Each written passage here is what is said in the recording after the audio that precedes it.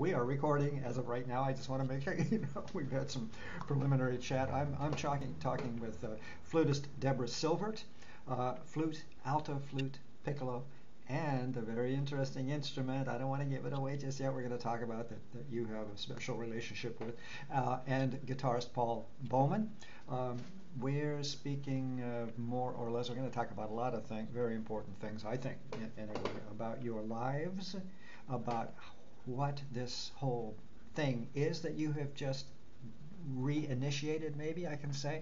We're talking about the Duo Sequenza. We're looking at Duo Sequenza here. Again, flutist Debra Silvert, guitarist Paul Bowman. The CD is a 2019 Navona Records release, and they are so wonderful.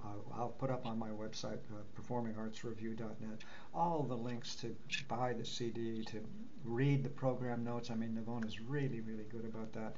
The album is called Yes, It's a Thing! Exclamation point. And when you see the CD title, cover, everybody, you'll understand. Yes, it's a thing, all right. And it took me a long time. In fact, I think, Deborah, you had to coach me over one of our previous telephone calls before I finally saw that what this thing was on the CDs. Okay, let's a little bit of background. Flutist Debra Silvert founded Duo Sequenza with guitarist Paul Bowman in 1988. And there's a little ... There's things we're going to talk about the ups and downs of career and family and intercessions and whatever stuff that happens. Deborah, taught flute from 94 to 99 at Valparaiso. I'm supposed to say Valparaiso, Indiana University, not Valparaiso. Valparaiso, Indiana University. Paul, you received your master's degree in guitar from Manhattan School of Music, and you are working at finishing your DMA, if I understand correctly, at UC San Diego. And we'll talk about that a little bit, about dissertations and recitals that are all those requirements about the DMA that basically let a whole lot of people go, maybe next lifetime, you know. So anyway, those are the people I'm talking to. Because it's just a question that I have lots and lots and lots of musicians, professional musicians and amateur musicians and friends and neighbors and all the rest of it out there, but all of us, myself included, we all want to know what it is, because we all know what it was for ourselves, but what was the moment? Let's start with Deborah. What was it? When? How old were you when all of a sudden it was like flute? Bingo! Go. I didn't really want to play the flute. I wanted to play the harp. The harp, that was what I wanted to play. But when we started instruments, I was only in second grade in my particular school system. The harp was completely out of the question. Very, very expensive. They weren't even offering it anyway. But the shiny flute, that shiny thing. I wanted to play the shiny thing. Oh, that thing. Go ahead, sorry. That thing, the shiny one. And so I was a pretty challenging child, and I insisted my mom buy that flute. The other kids parents were renting it. We were second graders. What did we know? But I wanted to own it, and I insisted that she buy it. It was probably a very good thing, because I don't know if I ever really would have gotten back to it, because in the second grade I lasted for all of 6 weeks, and and that was the end of that. And also, then the flute kind of went into the front closet. Yeah, it did. It came out periodically, and I would mess around with it, but I had no clue what I was doing. And when I started running away from home, I was a juvenile delinquent. When I started running away from home, I took the flute with me. Stop. She very casually just mentioned that, and I knew this, but I think we're going to Deborah, Paul, if you can wait for just a moment, let's do this one. Then we'll talk about Paul and his problems. But you and I have spoken, Deborah, about this, and what we're going to be getting at here is that you luckily had that flute with you, that you were shall we say, kind of maybe a problematic kid or something. You ran away from home, you were unhappy of whatever circumstances. We don't need to go with that one, but that flute was there. And tell all of us about it. That instrument was an anchor, was a savior. What? I think I was going to pawn it. Honestly. Thanks, you just shattered my whole fantasy. But, fortunately, Fortunately, I after running away 3 times, and I ran long distance. We're talking 14, 15 years old, so 15, yeah, 15. 15 years old. I finally got into a foster home, and the foster family was musical. So and they were very fond of me. I was very fond of them. They wanted to pay for private lessons for me, and they set me up with an excellent teacher. And I just took off like a Wow. shot. Yeah. Wow. I had nothing else to do. I had to switch schools. That's very hard to do at Oh, 15. sure. I knew no one in the new school. So, Were you in a small really, what I town? did with my time, I practiced. I practiced. Were you in a small town or a large town? Where were you? These were suburbs of Buffalo, New York. Suburbs of Buffalo. Yeah. Yeah, Okay. suburbs of Buffalo. I went from one suburb to a different suburb. But I And I actually studied the first teacher I had was Cheryl Gabetti. She's since passed away. She was a flutist with the Buffalo Philharmonic at the time, and so I had an excellent. Well, that's wonderful. You got lucky. Paul, what happened? Any good news, bad news? What? When was the first sort of thing that made guitar suddenly speak to you as your Hmm. special instrument? Yeah, growing up in this area, we have the Indiana Dunes, which is a beautiful natural playground where people go and scale the really large sand dunes and swim in Lake Michigan in the summer. And it's a national park now. So growing up there, bonfires and beer keggers with friends, bring the guitar, and There you go. first 11, 12 played, and then school in my small town was the outlet for my musical endeavors. We had a great music director and had a jazz band, and I excelled initially with the jazz guitar. And it wasn't until I was 14 or 15 or so that I saw Andre Segovia in Chicago, downtown Chicago. That'll do it. That really turned me around. And then the catharsis for me was, again, when I was 16, I had a diving accident where I broke the fifth cervical vertebrae, almost all the way through up to a millimeter, and I could have been quadriplegic. So I certainly took music very seriously after that. And so I was going along parallel tracks with jazz guitar. We had a great jazz big band in my high school, and we used to compete in festivals, and I would go and win Best Soloist awards. But at the same time, I was working on classical. I would take lessons in Chicago, get on the South Shore train, which is, we'll talk Talk about the about South that. I Shore was going to say we're going to talk about train. South Shore. And it's an electric commuter train that connects South Bend to Chicago. And from my home in the dunes, I went on most Saturdays, I'd go study with Richard Pick. Richard Pick in Chicago was the uh, the mafioso of guitar. Uh, he would write in his method book. He had his own method books. He insisted you do everything in his way, and he wrote in his book, save for the right hand thumb, "That's the boss," and he said it in a gangster kind of style. And Play this right or I'll whack you. yeah, I play it with the thumb, or he's the boss here. And so, but no, Richard Pick, very, very respectable guitarist, perhaps a bit arrogant. There are stories about him, but in any case, his students have gone on and are professors for guitar, have been many years at Northwestern University, for instance, and at DePaul University. Those are his pupils from the 70s, whenever it was that I studied. They're about my age. So, but in any case, as I went to jazz school in Berklee School of Music in Boston, and was one of 700 guitar majors.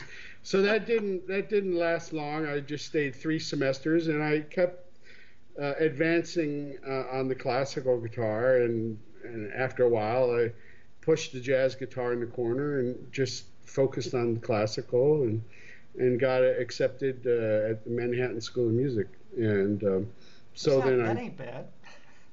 yeah, it was really hard work initially. As Deborah can attest to, when you're first learning, you have so much that for me, growing up in this area in Indiana, I initially never had any guitar teachers until I started taking lessons in Chicago, and so there's just so much to learn, and so I was And maybe even just to speak about being self-taught at a certain level, maybe even both of you fooling around with the flute or playing with the guitar. At a certain point, you make the decision, and then the hard stuff begins. You have to have people tell you how to unlearn certain things, certain bad Yeah, things. it's true. Absolutely. I just remembered a funny little thing. I remember at one point early on that my goal was to be a mediocre flutist. I just wanted to play well enough to be sort of mediocre. That sounds like me and clarinet, actually.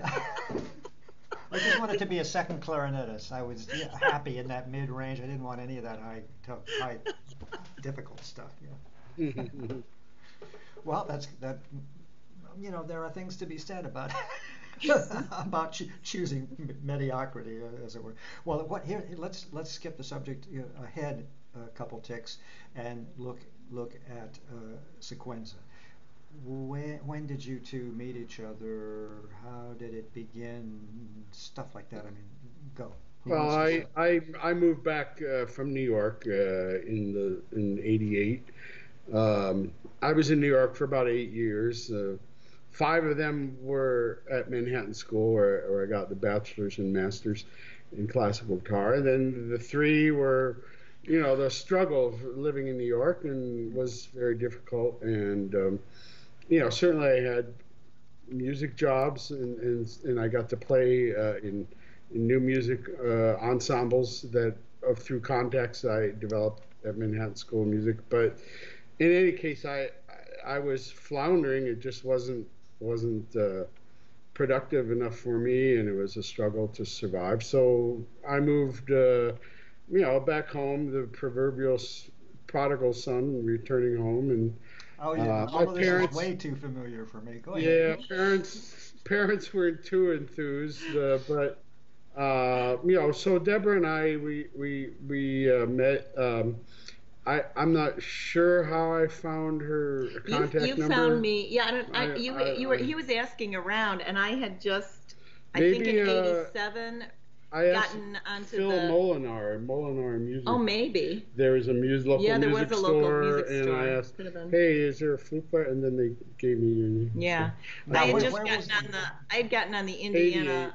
1988. 88. And what town was this again? This is part of what This else? was- Valparaiso. Okay, so right a here. small city, right? here. Valparaiso Just- is a small town. Yeah. Yeah. So let me see if I understand this right, because it becomes, in my mind, even more interesting to me. Let me see if I get this right. Paul, enough of this big city stuff. I can't make a living. You know what I mean? It's tough. Rent is impossible. I'm gonna go home and chill for a bit. You come home to Valparaiso. Stop me when I'm wrong. And you get a little itch, something. Is there anybody maybe I can make some music with? And you start asking around town. Is there a flutist? Am I close?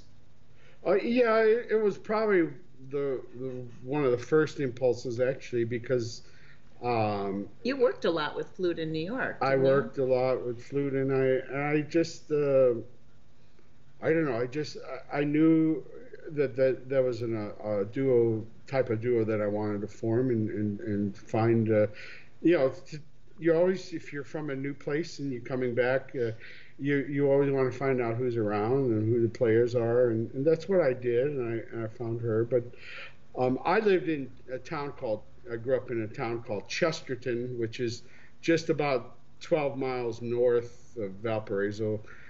Chesterton is on Lake Michigan, and Valparaiso is just south. Yeah. It's in the same county. It's just the middle of the county, and I grew up in the north part of the county. But in any case, that's where my parents lived, and they let me back.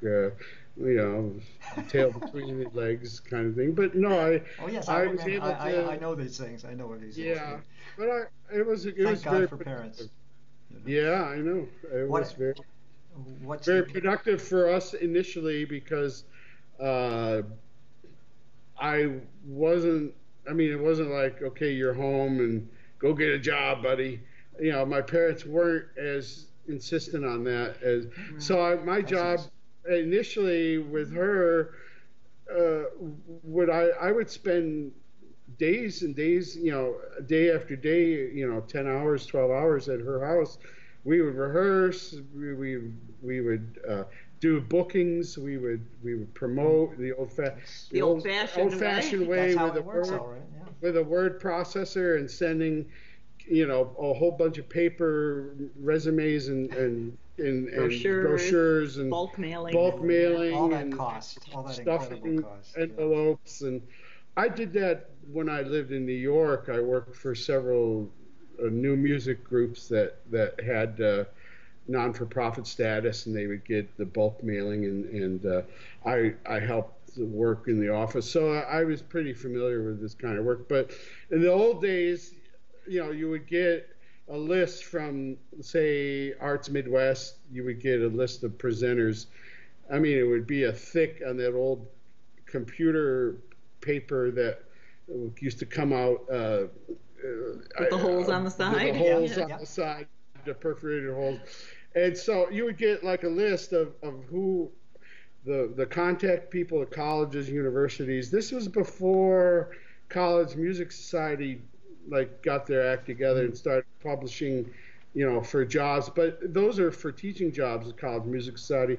But they do publish a big index of universities with music programs and list all the faculty and what music they've had. But in any case, this was old-fashioned, you Well, know, let me shoe jump leather in. call, follow up, phone call, Yeah. you know, the old way of trying to book. Let me And just so we booked our own tours, let me basically. jump in, which is that it sounds like we're talking about 100 years ago, and it was only maybe 20. And believe me, I'm an administrator. I've been doing this all my life too, putting together the mailing list. Now I just do email lists. I don't bother with the rest of Yeah, it there's no such thing. I mean, anymore. There's no point at all. But I remember well those we're times. processor. But let me ask this question. I'm having this fantasy. I have no idea what Valparaiso looks like, but I'm imagining a little Midwestern, charming little Midwestern, very quiet little There's town. a famous Lutheran There's a university here. university Oh, here. It's sort of a Hochburg of Lutheran academia is right here in this town. It makes sense being in Indiana too. The Lutherans, the various immigrations and so Yeah, I mean it's great too. There are a bunch of Germans here, and since I live in Germany, I seek them out and I try to, you know, have conversations But with them. what I want to know is so what I'm imagining is so Deborah's walking down the main street or something, minding her own business, doing a little window shopping, and somebody says, "Hey, somebody wants to talk to you about." I mean, what? Were you actually also kind of looking to see? We're talking about 1988, right? We're in '88. Right. I I dropped out was of the on blue. I was, yeah, Just I came think out he of the blue. called me. I think he telephoned me. I was on the, at the time, the State Arts Commission, Indiana Arts Commission, and many of the other states had a presenter touring roster. Sure. Yep. Like there was a juried, artist roster. Yep. And so I was on that artist roster, and I was just doing solo recitals. And I didn't even know that flute and classical guitar was a thing. I didn't know that was a thing. See, I mean, now you know where yes, it's a thing. I was, I was trained for chamber 30 music. years later. Right, exactly. I was yes, trained for chamber music, but I was very into woodwind quintet, and I was very into flute and piano, and sonata duos, and that's what I was doing. I was a little more traditional. I wasn't doing as much new music. I was doing like, kind of the entire Wow, or something. yeah. I mean everything from all the way back to Marin Murray, all the way up to contemporary stuff. Uchinsky was still living at the time, and Density, Varese, different things like that. But I think I got the call out of the blue. I mean, I remember it. I remember it as being a phone call, and he said it was so interesting because he says he introduced himself. He said he was a classical guitarist. Wondered whether I might be interested in forming a flute and classical guitar duo with him. He says, I know you don't know me, but I grew up in Chesterton. I have my bachelor's and master's from the Manhattan School, and I have a personal letter of recommendation from Lucas Foss, and also from drop a name or two. Yeah, just drop a name or two. Elliot Carter. Charles Warren. Yeah, Charles Warren and Roger Reynolds. Just some small names. Yeah. And I thought, boy, and he wants to play with me, But I had long left the mediocrity behind. I'd been doing a lot of young artist competitions and things until I got too old for those. And then, I took it. I just took it. I just kept on that path of 4 to 5. I started practicing 4 to 5 hours a day, and I just never stopped. So boy, that's what's required. I mean, no kidding. Yeah. That really is what's required. Yeah. Huh. So there you go. So you have your first rehearsal, two strangers. Rehearsal, and I remember what we did. We had worked a concert like in January 89, 6 weeks later. 6 weeks I think we had our first concert. We planned, yeah. But the first pieces he brought Robert Beezer's Il est né, Le Devant Enfant, and he also brought Joan Towers' Snow Dreams, which he had done. I don't even think it had been published when Paul did it. Yeah, I had notes, Joan Towers, personal notes. She wrote it for my teacher, who was Sharon Isbin. She wrote it for her and Carol Winsence. And Carol, of course, she's from Buffalo originally. Carol Winsence is, and she also studied. Yeah, very small world. She studied also with my first teacher, Cheryl Gapetti. Was one of her early teachers. Yeah. Okay, so you got together. I'm trying to get this story clear. That you got together. You played some concerts. Now, what happened? Or did it? Am I incorrect? Things stopped at a certain point. Yes, there has been a gap, right? Tell me about it. There was a gap. What happened? Why? And the gap, because I think most of us are going to say, "Oh yeah, that happened." Who wants to start? Well, it was Paul married this opera singer. Oh, that'll do it every time. Yeah, every time. And she got a job at an opera house in Germany. And so he followed her over there. But at the same time, my husband and I had adopted one child, a son, and he was actually going on tour with us, Nice. probably the first 14 months of his life. But then we adopted a second child, my oldest daughter, and she had special needs, lots of intense special needs. And so that was very concurrent with his getting married and moving. It just kind of makes perfect sense. You both had your keep happening. We had some concerts on the books, and we just split them. He took what he could finish up. I took what I could manage, because we just couldn't keep going. So things started 88, 89. Things are starting to cook and percolate. And they wound down in 93. 93 was. Wow, so it just almost began to take flight, and then things happen. Somebody gets married and goes off to Germany. Something happens about your children and special needs and needing to become a mom. Okay, so there's all that, and all those years go by. Did you correspond with each other? Was there any? Not at all. Not at all. Yeah, I don't know why we didn't. It wasn't. I don't remember feeling animosity or anything. I think we just lost touch. I mean, I was at Paul's wedding. I remember the wedding. Yeah. And I 93. And then I heard, I heard that they were moving to Germany, and I think we might have. I don't remember specifically. I think we might have talked or gotten together. We weren't going to try to do anything as a duo. You couldn't book it. I mean, we could, we just didn't know what we were doing. With my two little kids and the one having special needs, it was just, not good. It's called too much. Yeah, it was just too much. And I don't know. And part of it for me, it was very painful. I didn't get the university teaching job until 95. And so that was good for me as an art, I had that artistic outlet. I was able to do faculty recitals, and I did. I generally would do one solo faculty recital and then a couple chamber music recitals with other faculty members per year. I was maybe doing 3 a year, which was way down from the 15 or 20 that we used to do way back when. But and that went until 99. So it was satisfying, but yet I had a really heavy teaching load and I had my kids at home and I wasn't able to practice that 4 to 5 hours a day like I loved to do. And I don't know, Paul and I just lost touch. I mean, there were a couple times that I thought to Google him, once the internet became a thing.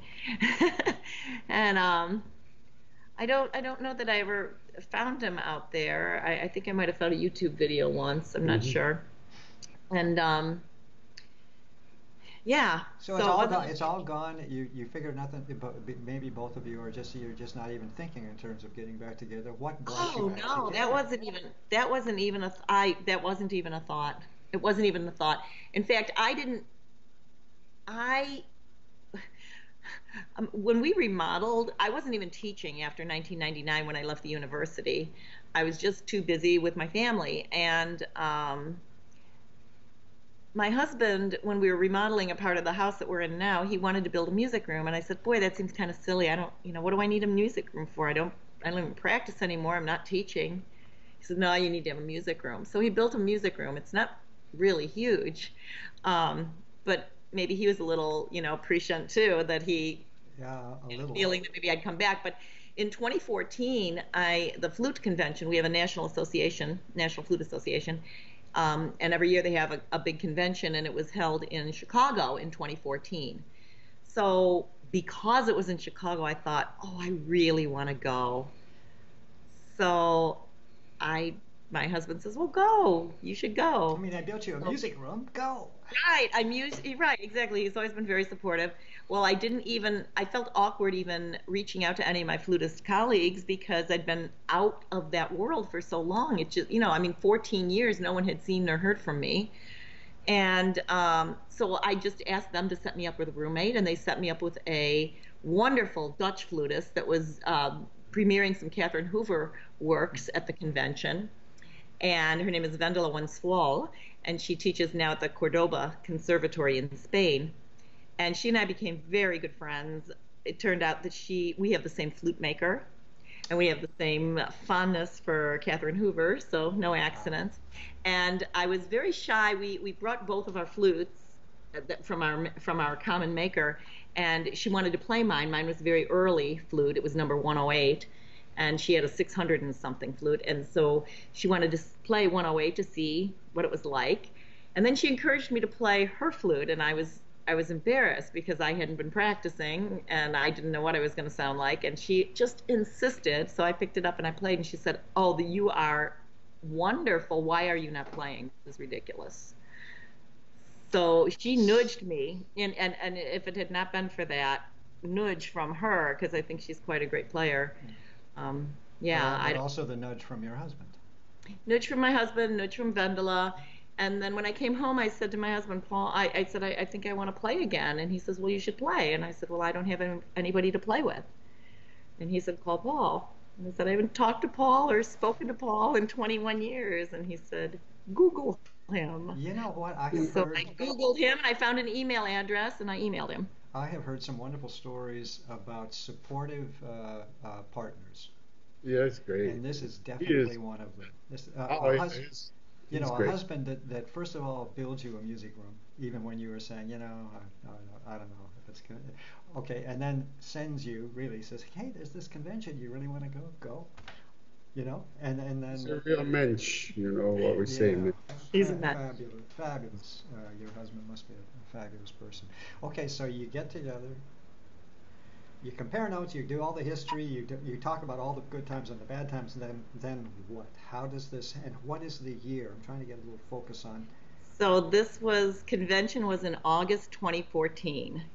So the communication between Paul and I by email was, yeah, let's put it back together. And so then we sort of talked, that fall, through what we would do, and January of 2015, he showed up at my house for our first rehearsal week. And then he booked a concert for us already in March. That's right, I did in March, yeah. Was that in your neck of the woods? Yeah, I was living in North Carolina then, yeah. at the time.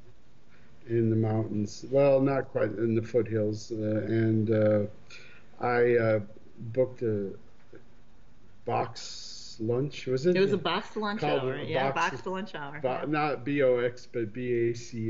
Yeah, Uh-huh. box. Uh-huh. Box lunch, and she came out, and I mean, we did old standbys. Well, Hmm.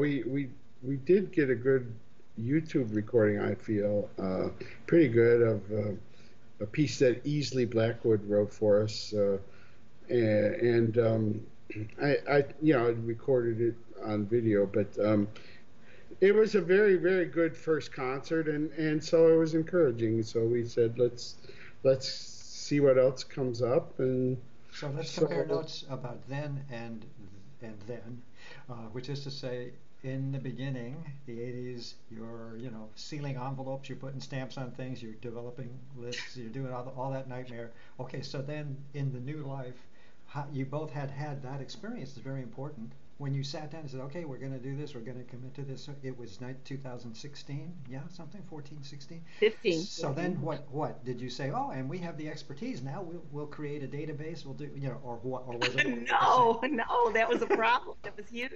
There was a huge learning curve for me. Now, Paul never left, he never left music, so I had to get my playing back up too. My chops had to come back to where they had been. They were, even though we played that first concert in March, I wasn't at all confident that I could pull it off. I didn't know if I was going to get stage fright after all those years, Sure, or, what would happen.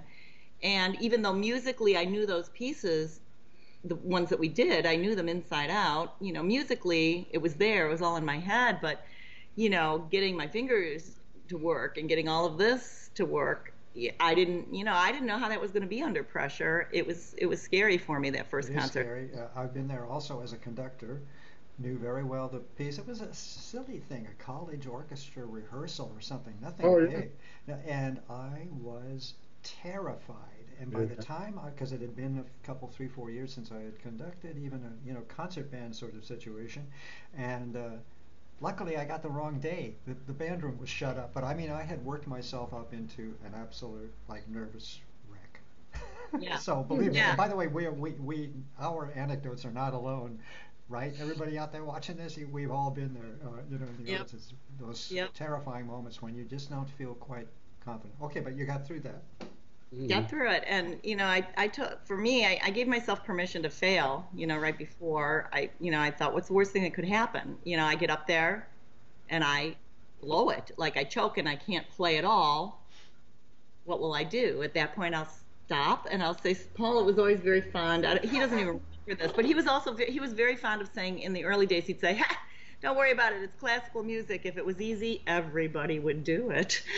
Ah, that's a good one. I must remember that. So yes, so I said to myself, if I blow it and I have to stop, we're just going to restart, and I'm going to make that comment. I'm going to say, well, Paul always said it's classical music. If it was easy, everybody would do it. So we're just going to start again, Yeah. and then we start again. But it didn't happen. Everything was fine. It was good for a first concert. It It really was. was. Okay, It now I'm was. going to have to skip ahead a little bit because I can see I'm starting to run out of time. I don't want to go too long, although I have come to the conclusion people watch, they drift away, they can not watch at all, whatever. It doesn't matter as long as you and I have our wonderful talk. So time is not so important, but I'm trying to guide it a little bit. We need to talk about the CD. Sure. Okay? Once more, Duo Sequenza. Yes, dot, dot, dot. It's a thing. This is world premiere recording of new music for flute and classical guitar. Let me just mention the composers. David Noon, Jerry Owen, Mark Mellitz, Amin Sharifi, I hope I'm pronouncing the name correctly, Jorge Muniz, is it Muniz with an I, Z, I guess? Munoz. Yes. Muniz, Moons. Muniz, yeah. Mhm. And so let me just give you my little critique, verbal critique, and then later, as you know, I'm going to review the CD. But it's a wonderful and very accessible CD of flute guitar repertoire.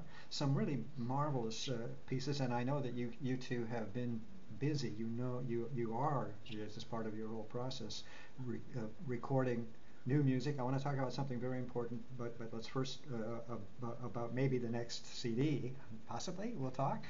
Anyway.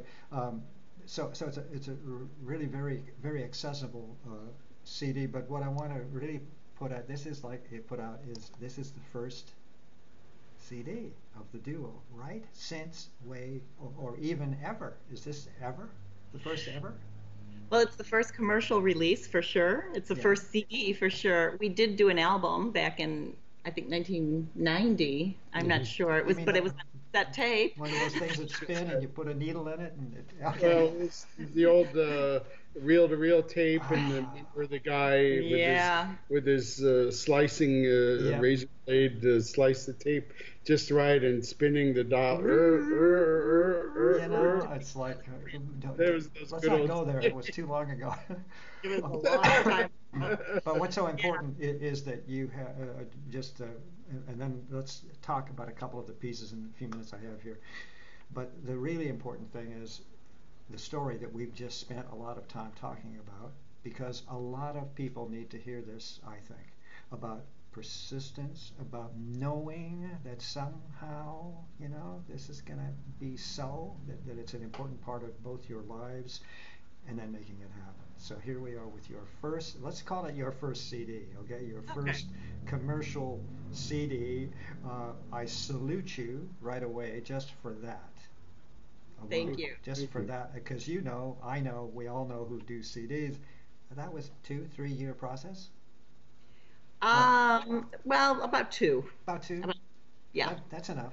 But it's a lot of work. It's a lot of. And this is not. Well, let's just talk about that. And then, but before I leave, I want to talk about the glass flute. But first, let's just have a look. I'm just going to kind of browse some of my notes here. There are some beauties on this CD. The three partitas, the David Noon piece is marvelous. Preludio, the Musette, the Pastoral, Rigaudon, 4. Sorry, but I put some like 14,000 little X's after Jerry Owen's Meshquanawate, this red-tailed hawk piece. It's everything that it sounds like it should be in terms of that flute sound, that Native American kind of flute sound, that ethic, composed in 1995. This is really a wonderfully thoughtful piece. How do you guys feel about Jerry Owen's Meshquanawate? We like it a lot. In fact, we like Jerry Owen's music a lot. We're getting ready to do a residency with him for 15 days. Turns out he grew up in the Miller Beach area, which is also right on Lake Michigan. Part of Gary, Indiana. It's part of Gary, right? And we didn't even know this Meshquanawata. When we found the piece, we were looking for Indiana connected composers, because in 2016 we did a whole 3-concert series, if you can imagine, 3-concert series, and everything was Indiana connected to celebrate Indiana's bicentennial. Okay, so we were looking for these Indiana connections, and I saw that Jerry Owen, when I was doing composer research, he had gone to school in Indiana. He had gone to DePauw in Greencastle. Well, so I wrote to him. He says, yes, dear, that's not my only Indiana connection. I was actually born and raised in Miller Beach, which is, like Paul said, it's right in Gary. It's just a 30-minute drive from where we are. And it turned out he's written a lot of music for flute and classical guitar. And as you heard, he writes beautifully, genre, beautifully. And this piece was never recorded. Couldn't believe it. And the same thing with the Noon piece. Now David Noon's piece, we toured it all over Asia and Europe back in our first iteration, and always loved that piece. Actually, most everything on here. I'm looking at Mark Millet's. I got 3 big checks out of that. 2 pieces for flute and guitar from 2000, especially. Well, actually, the whole thing is the Elegy for Lefty is. Oh yeah, it's gorgeous. He sort of reminds you of the second movement of the Concerto del Arnwes. There's certain the strum chords, the lush melodies. Mark has 2 really, in my view, talents in his guitar writing. And I know his guitar writing from a series of American folk songs. He wrote, did an arrangement of a couple of folk songs, and he can write these lush guitar chords, And then in the first movement, his second, his most probably prominent feature is this driving sort of minimalist type of fast rhythmic force, and every time you hear his music, you just it just is so tight because people are really into it, and it just is very exciting. It's not like Philip Glass, or it's a lot. Now be careful. Different level.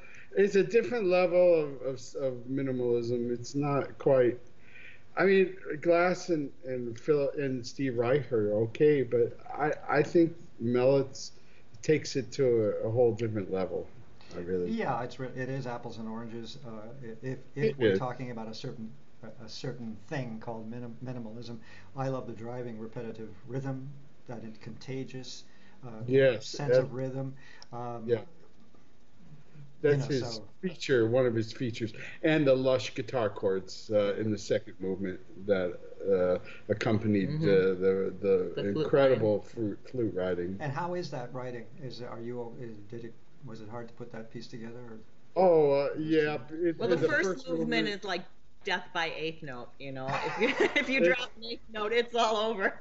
You yeah, know? we needed you a mean click. fast? You mean Yeah. really Yeah, fast. Yeah. Yes, the If we movement do fast. it when we do it live, we do have click tracks, and we have Ah, really? the Bluetooth ear thing, and we'll have it hooked up. Yeah, of course, Huh. because it just I think to have a pulsating eighth note behind you, and Mark was kind enough to make this demo of the where that listed where the accents and where the changes in the time Nice. meters are, and so you Time just saver. gotta get used to working with that and then bringing it together.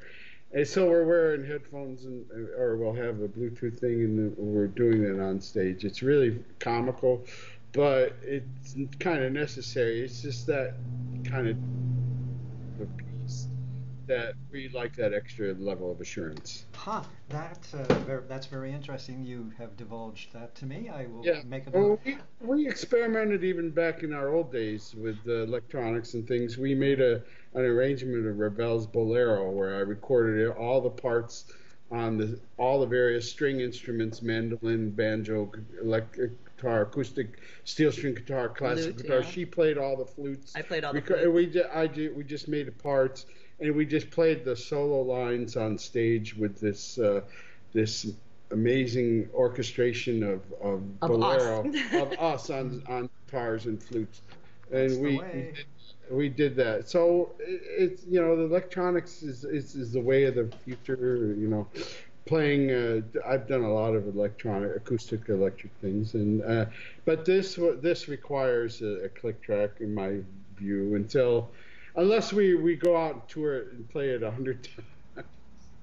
We might get it right But without that's very 100 performances would fix it. another 100 performances of 100 it. live performances. 100 that's live. very revealing, a very interesting little trick Yep. that you've just disclosed. I mean, Sharifi, I hope I'm pronouncing the name again properly. Duets exhibition. I mean, this 2016 piece, now we're pushing, the CD gets closer and closer to the here and now. 2016, what do we got? 1, 2, 3, 4. We got four Four. little wonderful, Miniatures. pleasant, beautiful little miniatures. Thank you very much. Murdered in His Labyrinth, I remember, is the last one that sets clearly a narrative of some kind, and that's what's intriguing when composers can grab the listener and bring them into a narrative, even if the listener is going, I know that a story's going on here, but I don't know what. Well, that's the thing with this piece. He decided that he'll throw all kinds of poetry, art, anything, and it doesn't matter. It's just expression. Ah, So he had no message. He had no artistic idea. He just called it all expression. And the things that inspired him to write the movements are all based on different things. There's a James Joyce quote that he's doing. There's the first movement with these paintings and so on, and there's no relation to it. Right. It's just art for art's sake. Uh-huh. That's Yep. that's Yeah. kind of Mhm. his view, and you know that's how he wrote it. Was he's gonna not have a connection at all to the material that he's inspired by.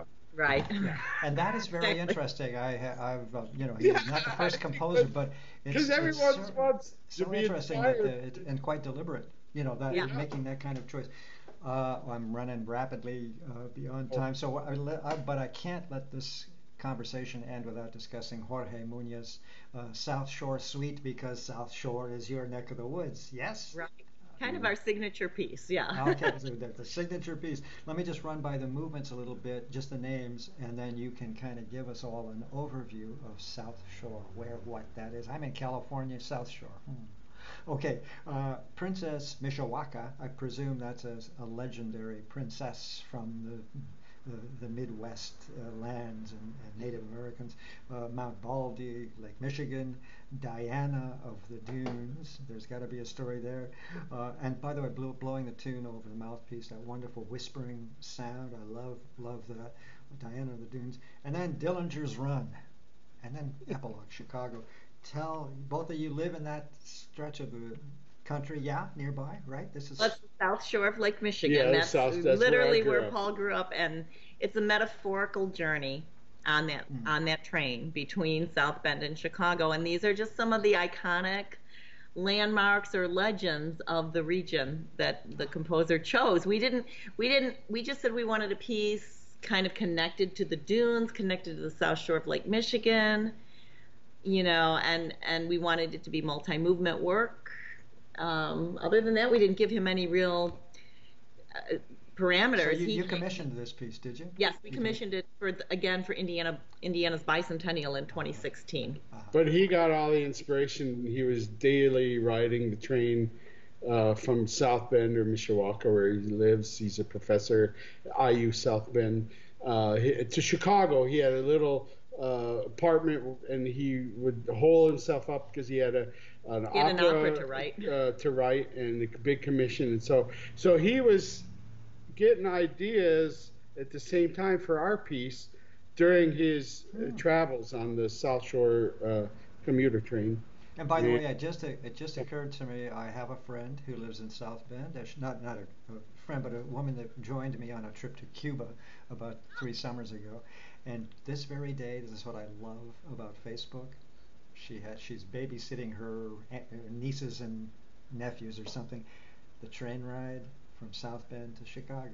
She took the Oh, kids into Chicago. So I mean, I thought about this she today. took the South Shore, Dan. she That's took how the That's she, South right. that Shore was Yep. the train. train And she took. She took the South Shore. and she's mentioned it before, Yep. just the idea of going into Chicago from South Bend, and sure enough, that's obviously the Yep. route that so many millions of people know. So people will instant, oh, Mount Baldy, I remember seeing Mount Baldy from out the windows, that kind of thing. How much you say this is your signature piece just because it's South Shore? I mean, I think because I mean, it's the same. It's the region where It's we're tied to this based. yeah. It's region. tied to this region. Yeah. And Yeah. by the way, one other So, thing, and then we have to leave. This will be the longest one so far, so we'll see. Oh, I need to offer rewards for people that sit through the whole thing. And let me just reassure you, people love the videos. The videos are very, very important. People, viewers get very, very engaged. So far, I haven't had any complaints, but we're going to end it. I promise everybody. But what I want to know is a little something about careers, ambitions, home, a sense of place. In other words, some people, I talk to a lot of them, are 100%, high active, big careers in the big cities, and the energy is, intense and all of that. Others, I live in Santa Barbara. I'm pretty mellow myself, frankly, but others make choices. You two have made a choice, have you not, to live happily in this part of Indiana, make music in your region for your people, for your community. Have I got that right? And of course, you're going to do a little well, traveling, a little touring, but right. Well, Paul's in South Carolina. That's where he's living oh, I full keep time. forgetting. So he's Right. just here to Right. ruined But my whole theory. in terms of the arts though, and the culture, I think where he's living in Spartanburg, they have a very well established arts audience and music audience, and there's a lot of culture that's there. In this region where I'm living and where he grew up, we don't have it. It's not that well established. It's kind of gone by the wayside a little bit in recent years, and we would like to see this area develop more as a cultural destination. You know, it has these neat geographical features. The Indiana Dunes has just been named a national park. It's our nation's 61st national park right here. It's right where Paul grew up. It's a 15-minute drive from my house. And so we think it's a destination. This area is a destination, and we want to see it be a cultural destination. And we've always been about like connecting to audiences. That's just kind of been our shtick. And there's something about what most of us take for granted. I'm a Spokane boy, so Spokane's a pretty decent-sized city. You know, it's not a big city, and it has, excuse me, it has those brick buildings still. Mm-hmm. And that my fantasy has always been about the Midwest and the little towns with the brick buildings, you know, from the turn of the last century, from the 19 teens and so on. So I'm charmed, at least in my head, I'm charmed already by just the idea of what the Midwest is.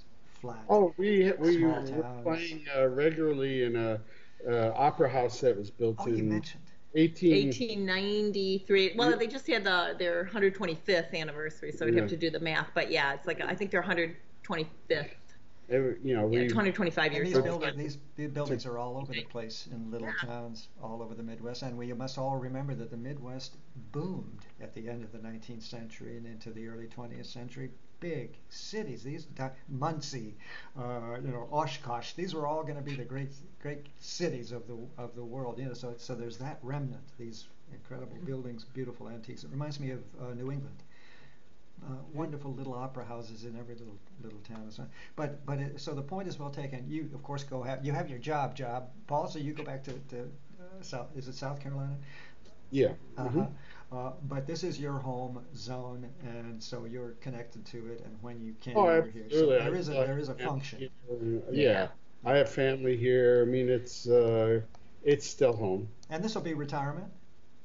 Yeah, when the time comes. Why I in would trouble yet? nobody's retiring? Who's retiring?